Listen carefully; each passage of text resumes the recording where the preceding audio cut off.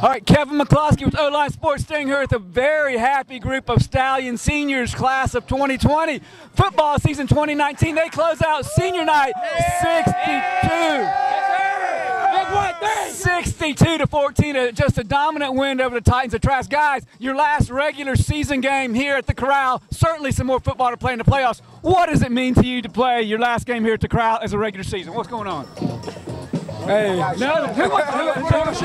hey man, it's great. We all family here, and we just want to play with each other always. And if this is our last moment together, we made a big impact. All right, let's go talk. Okay. Well, I'm gonna say one thing. Hey, I've been around a lot of football, and guys, when I talk to players that come back, 3-4 years after they graduate, they say they're never equal the experience they get here playing under Friday Night Lights. Even the ones going to play college football.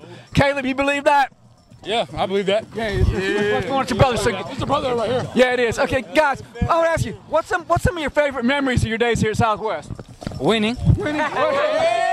First moving here, making a bunch of new friends, spending a whole new family. Really appreciate everybody here, making memories. All right, guys, anybody else got anything they want to say on senior night? Anybody want to talk something?